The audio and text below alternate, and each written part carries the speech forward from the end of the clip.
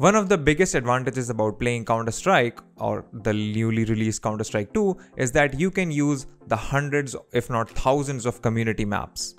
My name is Yadullah, you are watching Candid.Technology, and in this video we are talking about how you can play workshop map with friends in Counter-Strike 2.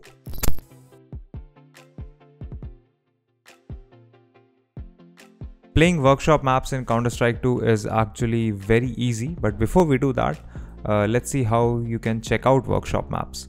So just click on the play button right here. Let me just go back home. Yeah, click on the play button here and select workshop maps. Now you will see that I have three maps here. One is a crosshair generator, some aim training, and a 1v1 map. If you want to check out more maps, you can either click this button or click this button, which is the community server browser.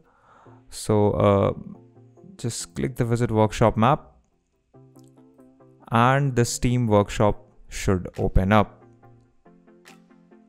Yeah, so you can check out whatever map that you want to download from here. So 1v1 desert temple, your dust 2 at nights, there are surf maps, bots training, and so on and so forth.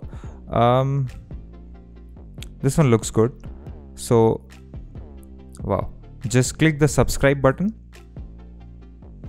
and the map will automatically be added to your game. Now if I go back,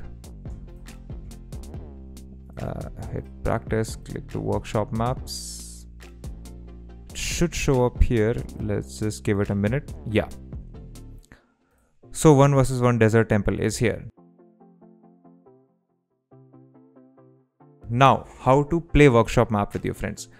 Previously you had to open the terminal and type in map and then the name of your map and whatever to start a server manually, but in an update about 4 weeks from the publishing of this video, the devs have made it incredibly easy to play with friends. All you have to do is invite some friends to your lobby.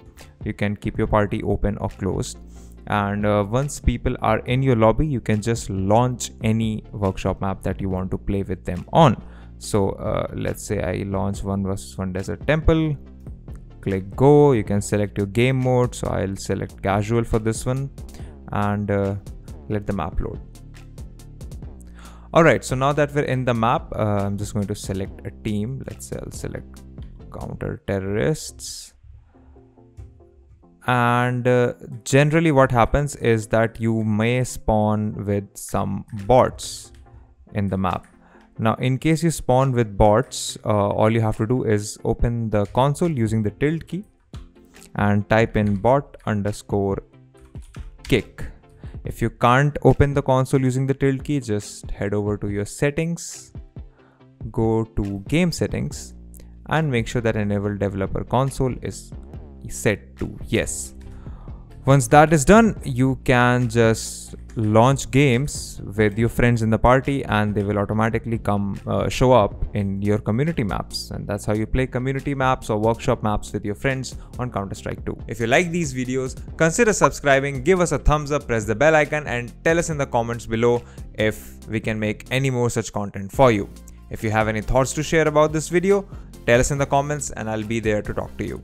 If you want to know more about tech, visit our website Candid.Technology, follow us on social media, follow me on Instagram or Twitter, and we'll see you in the next video.